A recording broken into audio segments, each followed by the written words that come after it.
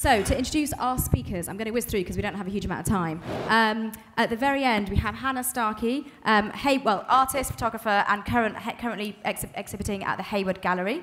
Then we have blogger, journalist, activist Feminista Jones. Then we have Leyla Hussein, psychotherapist and co-founder of the anti-FGM movement, Daughters of Eve.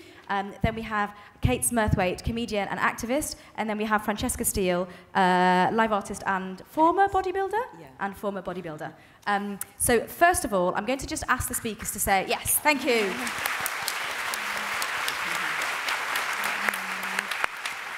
So first of all, I'm going to ask the speakers just to say a few words, just to put themselves in context about their work and their views on the whole notion of how society owns women's bodies. Hannah, I'm going to start with you. Okay, hello. I am a photographer, but I'm a sort of an everything photographer in that I've had the amazing luck to be able to work in all the different categories within photography. So from fine art, fashion, to advertising, to photojournalism. And my relationship with photography is it's a visual language that we're all very much familiar with, and we're shaped by, particularly women, we are shaped by photography. And it's really important for us to take that control back and to take the visual intelligence and the image back. And I think I can say this because I have such a cross-the-board experience in photography, but I also have 2 teenage daughters. And I've also watched our visual culture and how it represents women from, a young woman myself to my teenage daughters, and also a 43-year-old woman now. And I am disgusted at how little they are given, how the images that they're being shown in advertising now is so cynical, it's profit-driven, it's very dangerous because it's influenced by the language of porn, and this is influencing our daughters and our sons from about the age of 11. So I have lots of ideas about how we can change that, but I will move on now. Lovely. Thank you. Thank you very much. Feminista Jones. If you want context, I am a black woman living in one of the most racist, sexist nations on the planet. That's the context. I write about that stuff and I fight against it. Great, thank you very much. Leyla. As a psychotherapist, and I work specifically with women who've experienced violence, sexual violence, specifically female genital mutilation, and for me, part of my work is actually to help the women reconnect with the part of their body that they've lost, because the moment they were cut as children, that was the moment their bodies were owned by a patriarchal system. So for me, part of my work is to get them from that journey to a point where they can finally reclaim their bodies again. So that's the context. Thank you very much. Kate. So hi. So as Hannah said, I'm a comedian and an activist, and I'm quite involved in quite a lot of different areas of feminism. But really, the hat that I'm wearing today is I work with Abortion Rights UK, and I'm their vice chair and media spokesperson. And so we're looking at defending and extending women's right to make those very, very important choices about her own body. Thank you very much. Francesca. Is it okay if I... Yes, so Francesca is going to tell us in a bit more depth about some of the work that you were doing. I'm just going to, just if images. Yep, do you want to go to the... Is it okay to start at slide Great. 3? So I'm a PhD student at Northumbria University, and I'm going to talk about my bodybuilding work. I've always used my body and presence in my own work either as a kind of like a life model or more as a dynamic in a relationship between the audience and performer. But I just wanted to read a little recent reflection that I wrote about my experience bodybuilding, because I've kind of come out the other side now. Slide 4. One of the many things people don't realise about competitive bodybuilding is that it makes you feel exposed. Exposed in a way that discomfort cannot describe. It feels like you reveal your structure, your core, your DNA. It feels like you show the mechanism within your body that holds it up. You show your skeleton. not only in physical structure, but mental too. It is an extreme sport. It is an extreme lifestyle. It carries many sacrifices. It is also choice. Through the beginning to the end of my experience, everything changed. I became lost. At points, I no longer knew who or what I was or what I was trying to achieve, trapped between different everyday worlds, which were motherhood, bodybuilding, and my constantly transforming body, art were the currencies of my flesh. There was a gender conflict, an identity crisis. My body had become a paradox across genders. Whilst competing, I was judged on both my feminine and male traits. My body was compared. What was my body compared to what it is now? I began to defy binary opposition. My body began to take up the space of not fully feminine or masculine. I was in between. I transgressed my natural state. I began to infringe on my gender. I became a contradiction. Now I realise I tried to satisfy a need for equality through the masculinization of my aesthetic and mental form, and at competition time it felt this equality was reached. In terms of artistic practice, I started the project to examine gender, to shake up my work, for my body to speak for itself, to have a material, palpable, living, breathing artwork, which was me. Personally, my marriage was breaking down. I had been in some traumatic situation, and there was a felt lack of control in my life, followed by an attempt to grasp at it. Bodybuilding gave me a way back into a contrasting anatomy of artistic practice, back to presence and structure, back to strict discipline, a discipline of training, diet, and drug use. Some of the things I already knew but was blindly aware when I started. I said before I'm naive, but maybe we're drawn to the things we instinctively know. I have spent much of my life trying to control or own my body in one way or another. I'm still unsure, and I think back to therapeutic conversations. Is it a visceral self-ownership or trying to know myself deeper, push myself or own myself, an attempt at finding my place? My place is that of transformation, that of good and bad. Great, thank you very much.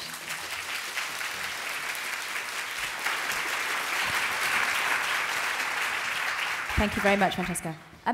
Hannah, actually, there seem to be quite a few, with all of you, but you're also an artist, and you also focus very much on the female bodies as a sort of placement in art, but also within cities. And do you want to just, when you're listening to Francesca speak, what does that make you think about?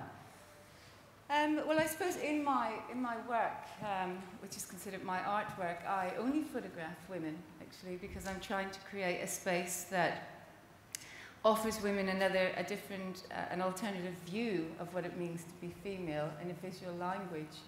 I've been doing that, since I left college, so for quite a long time, 15 years now. And I know exactly what you're saying, and I also know why that has come about. It's because we're highly visually intelligent. It's how we absorb information in the world, and these messages that we've been given are subliminal, and they do feed in, as we can see, by how our society has very narrow ideas of gender, and that's perpetuated by advertising, and it's destructive to the individual. So yeah, I think we all go on a journey to try and work out, and I just think visually it's really influential. Leyla, again, when I hear Francesca speak, or when I hear people talking about how women's bodies are supposed to look and the things we are supposed to do to our bodies to make them look a certain way, that conversation is almost exactly the same as the FGM conversation. Absolutely. For me, it's, and if you actually bring the conversation about design of vagina in this country, the parallel between FGM and that particular practice, I think sometimes because of someone's shade or different background, for some reason, FGM has become this barbaric practice, but actually, if you go to Harley Street in London, they're practicing FGM type 1 and type 2. But the argument has always been, oh, these women have a choice.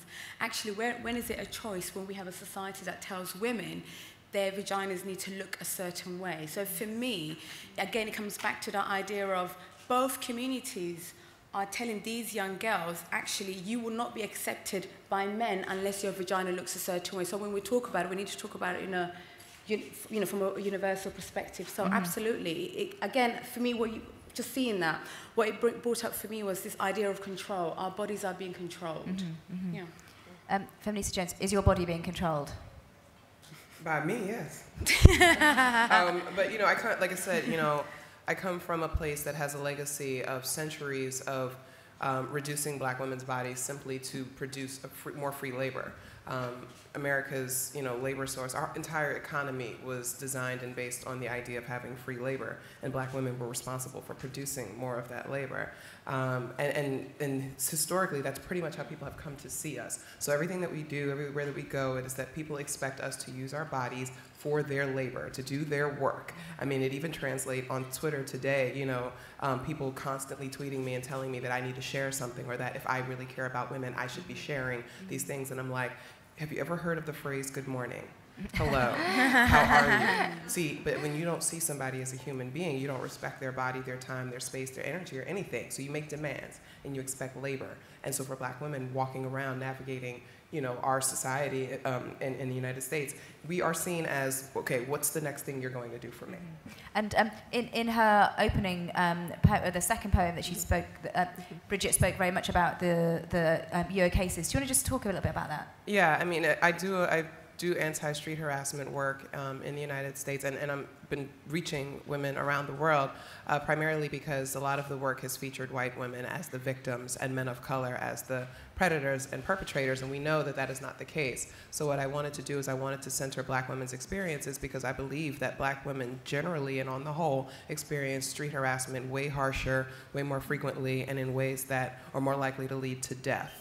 Within the last 9 months or so, 4 black women in the United States were killed because they rejected men. I mean, well, 3 were killed and 1 had her throat slashed, simply because they ignored a man or rejected them. We didn't hear stories of that happening to white women. We saw Huffington Post with people with signs saying, hey, baby, and things like that. And of course, that's, you know, that sucks. But for us, it's, hey, bitch, if you don't talk to me, I might kill you. So I wanted to talk about that and allow black women to speak up, because we were feeling silenced, because everything was about, oh, these black men, these Latino men are preying on white women. And we feel loyal to our brothers who are facing racism and police brutality, so we often don't speak up when these things happen to us. When women report sexual assault at a rate of 24%, they say, in America, it's actually 17% for black women, because we're afraid to speak up. 1, we don't believe anybody's gonna care. We know nobody's gonna care. 2, we don't think that we'll be believed. And 3, we'll be labeled as race traitors, which is something that I am called every day. Actually, this morning, somebody said that I need to be shot. So, for this work. Yeah. So. Yeah. Kate, some of the work that you're doing is also on how some of the gains that we've got actually in terms of ownership of our bodies, whether that's reproductive rights or abortion rights, are actually under threat. Do you want to talk a bit about that? Well, yeah, I think I'll do this. I think one of the problems that we're constantly fighting against is that power exists and power is there. It's a thing that's out there, and we identify it and we come up with a great plan for dealing with it. But what very often happens in the longer term is that because the power is still there, whatever brilliant strategy we come up with kind of ends up getting turned around and used against us, as it were. So to give you an example, you know, I remember, you know, my mother's generation talking about the sexual revolution and sexual liberation, and suddenly I'm told I must want pole dancing lessons. And I'm going, hold on, no, that wasn't what we meant the first time around. And then we had this wonderful idea that women needed to be empowered, and that's a fabulous idea. And you know the last thing that said it was going to empower me? Well, it was my petrochemical shampoo, because these days shampoo is empowering. And which is so weird, you never hear anybody say, so Mrs. Clinton, being Secretary of State, must be pretty empowering, because when there is real power there, we don't need that. So it's really difficult that I think we have these great ideas, and then all too often, because we still don't have the power, I don't know if you know, but some of the laws which have been brought in by the EU to challenge sexism, laws allowing people to make a fuss if they're a victim of sexism, have actually been used more by men than by women. And first of all, I'm all for it. If men are being discriminated against, of course, that the law is supposed to protect everybody. But that's obviously not the idea of the law coming in the first place. The idea was always that it would support women. So that's not to say that the solution is to throw these ideas out, because they were good ideas that identified a real problem and challenged it. But the important thing is to remember that these ways of dealing with problems are models. And when they're working for us, great, use them. But don't feel like we have to keep modelling fluid dynamics with quantum laws, she says, to pull in a ludicrous physics analogy. But yeah. And then, Feminista Jones just told us that she's regularly threatened, and just today has been threatened. So people are now, or men largely, are finding new ways in which to control us. Is this something you're experiencing? Yeah, I get rape and death threats most weeks. Yeah, that's which I realise some people look shocked, and I realise, yeah, that's the world I live in. And I get asked a lot to go into schools and give talks to young women and encourage them to speak out more. And I just want to say no. I think young women who don't speak out, they know what will happen if they do, and they're making a choice. And I think if we want young women to speak out, we need to make sure that when they do, they're not attacked for doing so. And I think when we do that, they will speak out.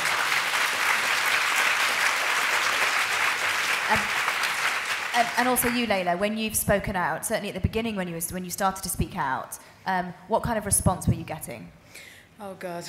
And social media is another form of attacking people. My experience, I was one of the first survivors that spoke out against FGM, so I felt quite isolated at the time, which led to, I had to move home a couple of times. My address is protected.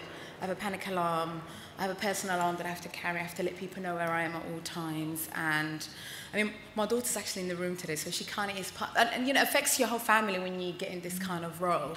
I have to speak to her school about a couple of things and safety, so it's become part of our lives. It affects my mother. At one point, she couldn't go to a local mosque because every time she walked in, there'd be whispers. But, things are changing, and I think it's because a lot of us, I think, on this panel refuse not to speak out. We are speaking out, and I think for me, when you stay silent, you are consenting, especially if you can see there's a big issue, especially discriminating against women and girls. Because at the end of the day, I think a lot of us have ended up in this situation because we were born as girls, and that's what we were guilty of. And I think to be criminalized and vilified for that is absolutely something I won't tolerate. And many people say to me, why would you take that from anybody? For me, those threats override when I get an email from a woman who would say to me, Leyla, because of you speaking out meant I didn't cut my daughter, and I got some help. That overrides any type of threat. Okay. Yeah. Yes. I just wanted to add, because I've gotten into conversations about what silence means, and you just said that, if you're silent, you're consenting, and I have to respectfully disagree, because for many people, silence is survival, and a lot of times, we take this on, and we've made this choice to do this, and so we prepare ourselves mentally and spiritually and emotionally to kind of go out and to do this work, so we are prepared for what's going to happen. A lot of people have not had the opportunity to do that, nor are they capable of doing it.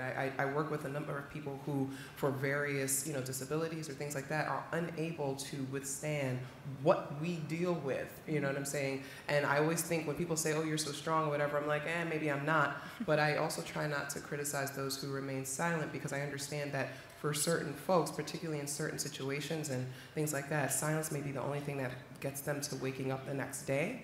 And maybe they, maybe one day, maybe next month, maybe next year, they'll be able to say something. But I think about women that have been sexually assaulted and how that same thing, you didn't say no, so that must mean you consented. Like the idea that silence equals consent is something that we are legally battling now in the United States, like state by state. So it's a little bit of a tricky thing, and I agree with everything that you're saying, and I do believe that we have to work more and try to encourage people to speak up, and as you said, protect people. But at the same time, there is a culture that believes, well, if you're silent, you do consent, and you must want it. So it can work on that other side. No, I'm sure that's Leyla. I think that's not what I was saying. I think when I said, by being silent, you're consenting, I'm talking about politicians, for example, community leaders. People who have power already. People who have power already. Mm-hmm. Yes, I do understand. I know why I spoke out, but my sister never spoke out. That doesn't mean she's powerless. Yeah. But I mean those who are in positions to make the change. Okay. And I'm also talking about, campaigners. I've noticed some campaigners, they treat human rights issue as a buffet in a Pizza Hut because they pick, this suits me, I'm not going to talk about this, or I'm going to talk. To me, when you are saying, as a campaigner, you have a platform to speak out, when you speak out any form of when you talk about any campaigns, you need to talk about everything. Does it worry you then? Because campaigns do go almost in and out of fashion, actually. Oh, absolutely. And 5 years ago, nobody was talking about FGM, and now everybody is talking about. Well, a lot of people are talking about. Not everybody. A lot of people are. Does it worry you that the campaigning caravan is going to move somewhere else next week? I think a lot of us who have been here for 12, 30 years. We kind of know, because we've seen it happen a couple of times, and we always have a joke, once this calms down, we're going to have to go back and do the hard work again. Right. So I'm hoping that's not the case this time round. So Hannah?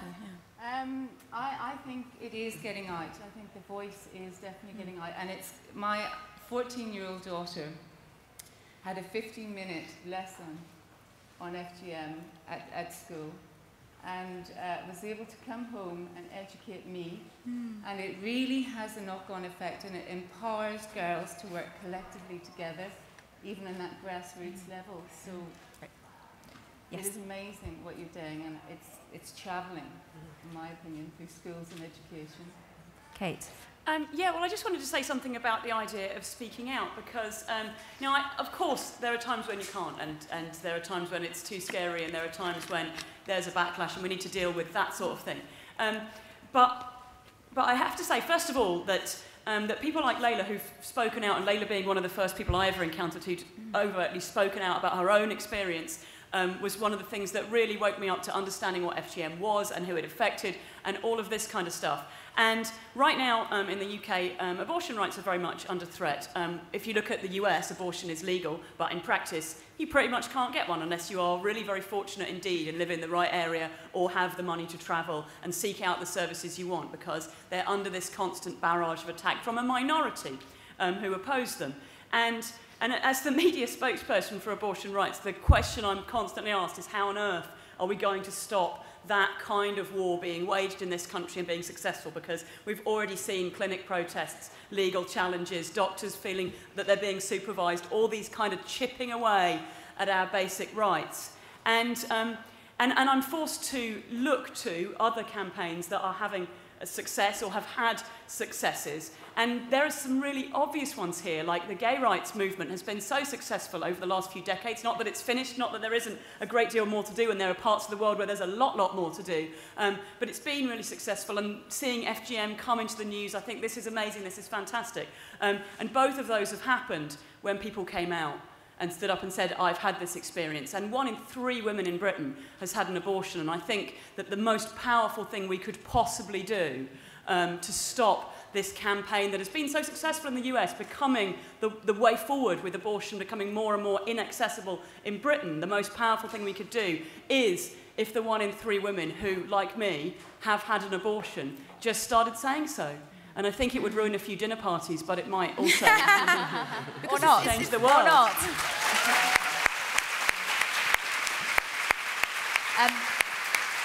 Okay, I'm going to open the floor out now for questions. We have a lot of people in the room, so please wait for the mic. Where are the mics? Great. If you could wait for the mics to reach you, that would be great. So if you have a question, please raise your hand, and we will do our best to come to you.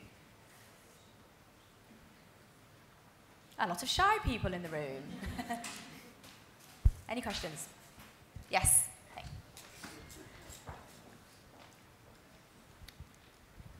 First of all, thank you very much for all the things you said. It was really interesting. Some of you have said you've been doing this for a long time, and I just wanted to know your opinion. Do you think there's more backlash now against women's rights, or not necessarily that, or the things that concern women now than there was, say, 10, 20 years ago? So is there more backlash, or is it just louder because of social media?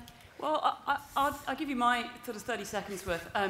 I think there's always been a backlash against women's rights. I think there's always been a pushback. I think that what we're seeing in the 21st century is that politics has kind of got, I won't say cleverer because that's not really the word, but it's gotten sort of more Machiavellian and more twisted. And once upon a time, people who opposed women's rights kind of went, no, I am against this. Get back in the kitchen. And that was, that was the anti-movement. Whereas these days, it's a lot more kind of subtle, and I find people sort of going, well, no, but other feminists are wrong. And well, I agree with some feminists, that sort of attempt to divide our movement by kind of driving, rifts between us, by suggesting that women from different backgrounds aren't part of the same movement, that somehow we should all be against each other. I think that these days, the backlash against women's rights and against improving women's control over their lives is a little bit, it's a little bit more twisted. Like a lot of people, there's a sort of sense that people who are actually against women's autonomy end up saying, no, I'm for it. I just think we should express it in a different way.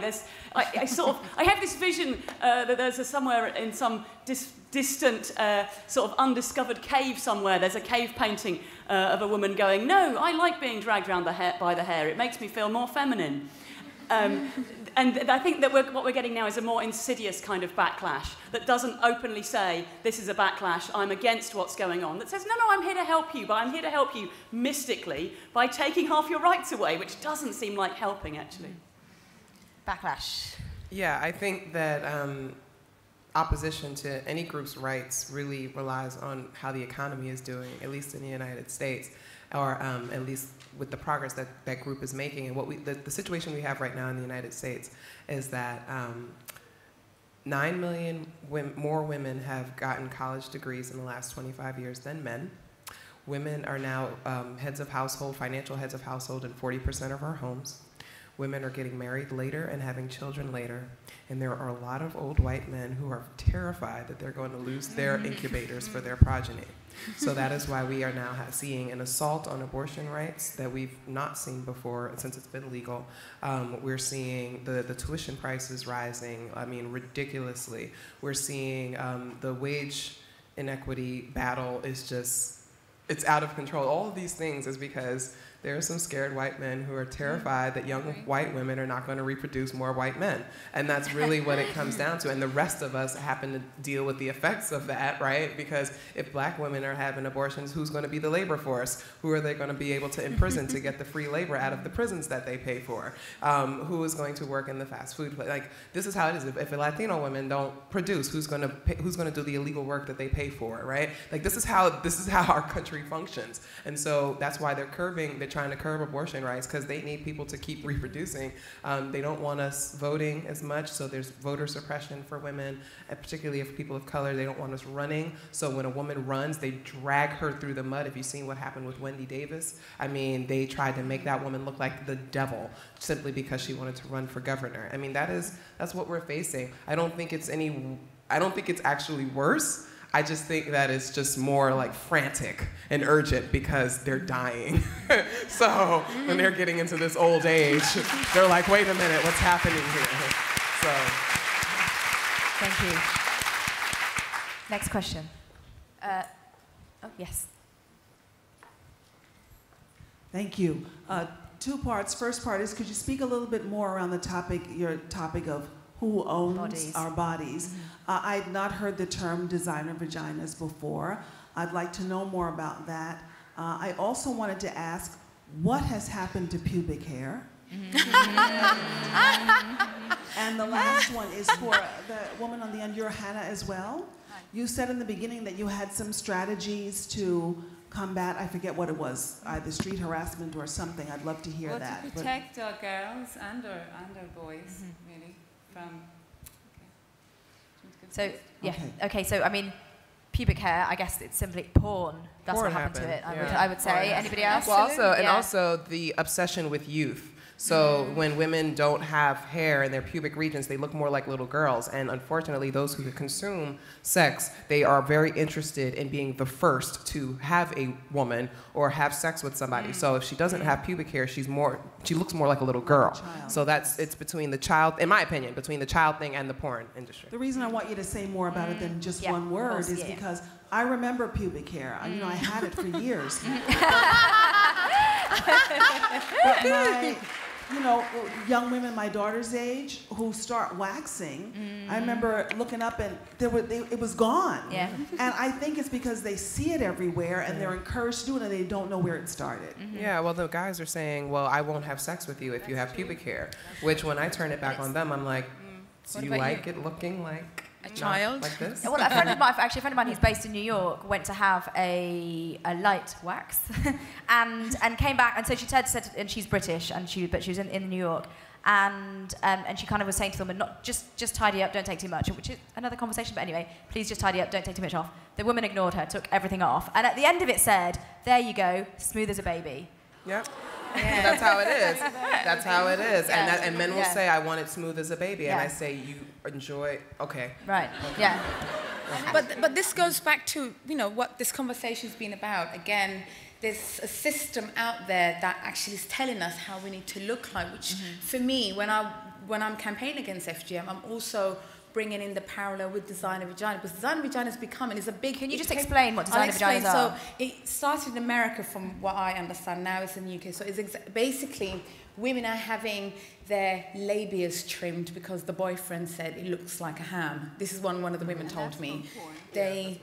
Yeah, again, goes back to the point. So it's basically reconstructing the vagina, and actually it's very common amongst women who are divorced. Very common amongst, because they feel for them to, if they're going to find a new partner, their vaginas need to be a bit tighter so they can feel like virgins.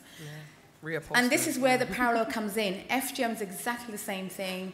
Your vagina is closed, it's tighter, you know, the labias are trimmed because, again, it's smoother, so men apparently enjoy this. So again, that's why I brought the two parallels, because we can't vilify one group and say they're barbaric and not question the other one, because the other one might be a blonde, blue-eyed girl. So when we talk about this, we have to talk about it in a universal context. And that context is gender violence. Absolutely, and that context and control. And this is, and for me, you know, we need to really challenge the patriarchal system that we live under. Until we challenge that, and this comes back to the pubic hair. Again, it's that system that tells us, oh, actually, I need you to look like a baby now. You know, I mean, if you really look into it, it's quite disturbing and seedy. And Francesca, when you were in the bodybuilding scene, that's extreme. Yeah, and you have to have all your pubic hair taken off because you wear tiny little bikinis and do a dance on stage. But I think the thing about, having pubic hair or having your pubic hair however you want really is choice. You know, I do think as women we have the choice. I don't think that it is just men want it like this, so we have to do it. You know, I think it's a whole... I think men are very pressured by porn. You know, they're not pressured to take off their pubic hair, though. I know or are some, they? I think they are. You know, I think they are, and I certainly know male bodybuilders that have to get rid of all of their bodily hair, you know, to compete, and do have the same insecurities and kind of have to conform. You know, have to conform to a way of being to be able to be considered just stage worthy or whatever, you know. Kate? Yeah, so first of all, yeah, you're absolutely right, Francesca. There is an element of choice there, and of course, there is lots of pressure on women to look a certain way, upstairs and downstairs, as it were, and the solution to that isn't to then pressure women the other way. We've got to remove the pressure and let everybody make free choices. That said, I also think, I was at the swimming baths a few months ago, and I was having a shower, and some little girls came in and they saw me in the shower, and they saw my pubes, and they screamed. And I mean, like, the thing is now, obviously their mums probably wax or vajazzle or whatever their thing is, and like, you know, like we've said, that's their choice, that's fine. But if everybody does that, then the first thing that's going to happen when these young girls hit puberty is panic, is stress, is what's this? It's wrong, it's awful. So I think that for those of us who feel able to grow our pubes out and just, you know, be normal and whatever, that's fine. And that's a really positive thing that we can do, actually, to be kind of comfortable with ourselves and be ourselves, you know, making a statement that it's okay to be normal and natural. But I do want to come back to this notion, because I do think that there is a lot of pressure on women to feel that they have to look and act and behave a certain way for the benefit of men. And I really want to address that, especially like kind of the young straight women in the room. Look, I've been campaigning on feminist issues for like 20 years. I haven't waxed or plucked anything for a very, very long time. I've been loud and angry, and I've shouted about stuff, and I've gotten angry, and I've dressed inappropriately, and I've not worn makeup, and I've not had my hair cut for years and years and years. And you know what? Over the years, I've been called every name under the sun. I've been threatened with this. I've been threatened with that. I've had my job taken away from me. I've had work taken away from me. I've had all sorts of aspects of my life totally, totally messed up. But I tell you what, in that whole 20 years, I have never, ever had trouble getting laid. That's right.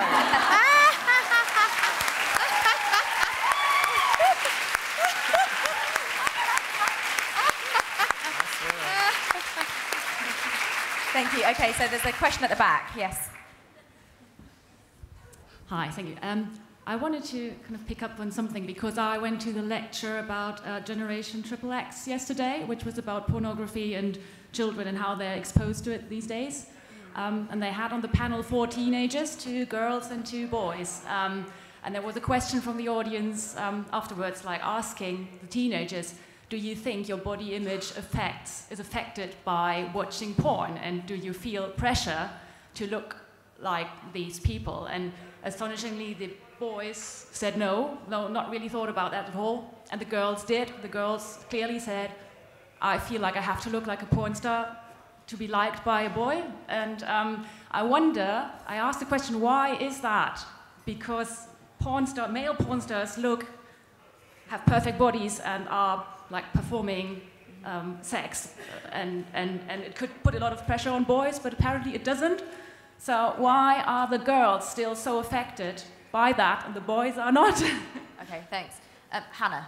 Well, I would say that's brainwashing, and it's brainwashing that's coming from our visual culture. And my problem with our visual culture and adverts like American Apparel, etc., is that they target very young age group. They know their consumer base is now very young, and they're desperate, so they need to get them young.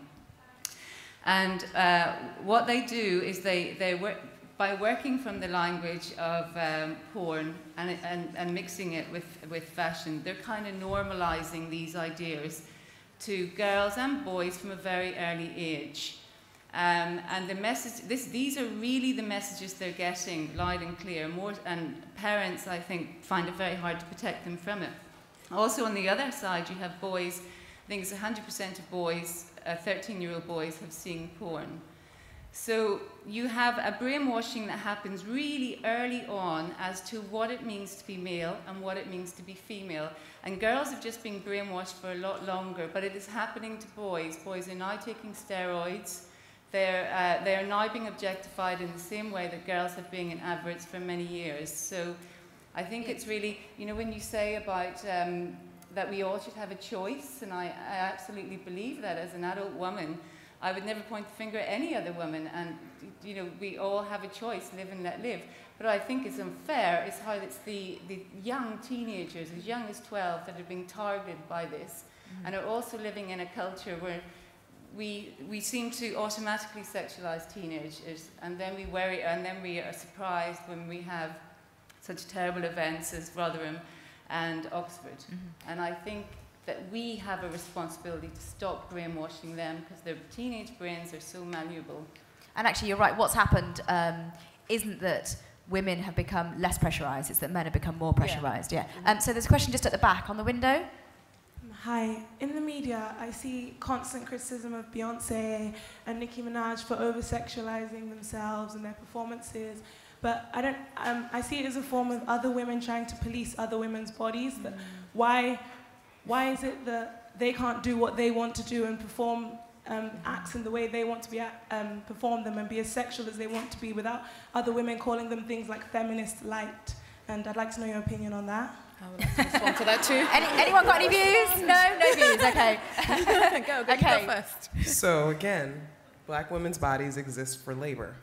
And when black women dare to step outside of that and actually say, this is my body, I can do what I want, it becomes a problem for so many people. And when the standard of beauty is whiteness, and then you've got people looking at black women and actually calling them beautiful and sexy, there are some people who are going to be terrified that they will lose their hold on being the standard of beauty.